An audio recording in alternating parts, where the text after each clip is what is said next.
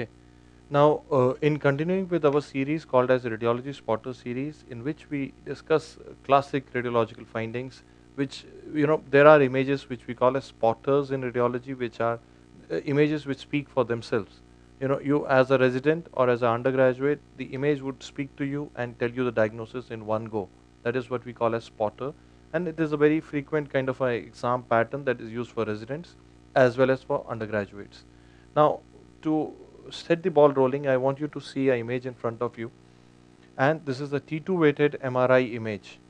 T2 weighted MRI image, and you see certain lobulated lesions on the both sides. This lesion looks a little conglomerate, and which are predominantly, you would see, I would use the term iso-intense to the gray matter on this image, and you can see surrounding extensive perilegional vasogenic edema.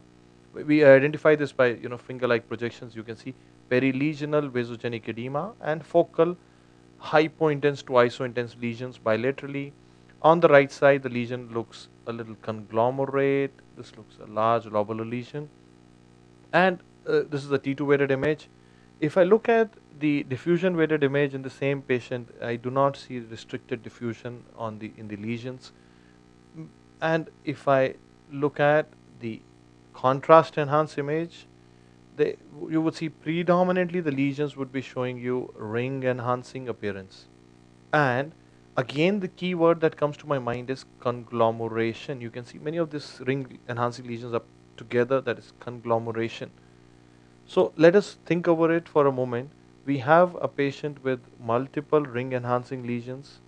Although the lesion on the left side looks a little more solid to me, and there is conglomeration on the lesion in the right side. And whenever we look at a ring enhancing lesion in our Indian setting, the differential diagnosis that come to my mind would include tuberculomas, and it would also include neurocysticercosis. Even metastasis can have a ring enhancing appearance. Brain abscess could be ring enhancing. Toxoplasmosis could have a ring enhancing appearance.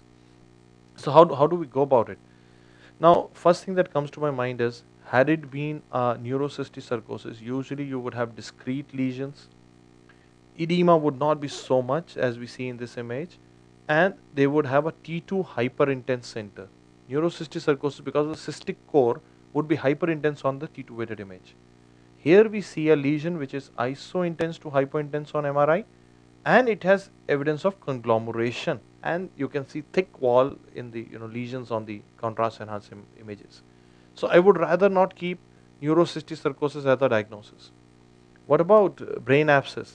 Which finding in the imaging goes against brain abscess? I'm sure you could appreciate we had no restricted diffusion on DWI images, and I would like to keep brain abscess out of question in this image. So what are we looking at? Ring enhancing lesions, conglomerate, extensive edema, thick wall. We want to keep the first differential as tuberculoma. Now the message that I want to give through this session today is the role of MR spectroscopy here. Now this is a classic MR spectroscopy image which is showing a very classical finding which is called as lipid peak. Another finding that you see here is that the NAA level, N-acetyl aspartate level, is reduced, and there is slight elevation in the choline to creatine ratio. Such a picture on MR spectroscopy in the setting of a ring enhancing lesion would be kind of diagnostic of tuberculoma.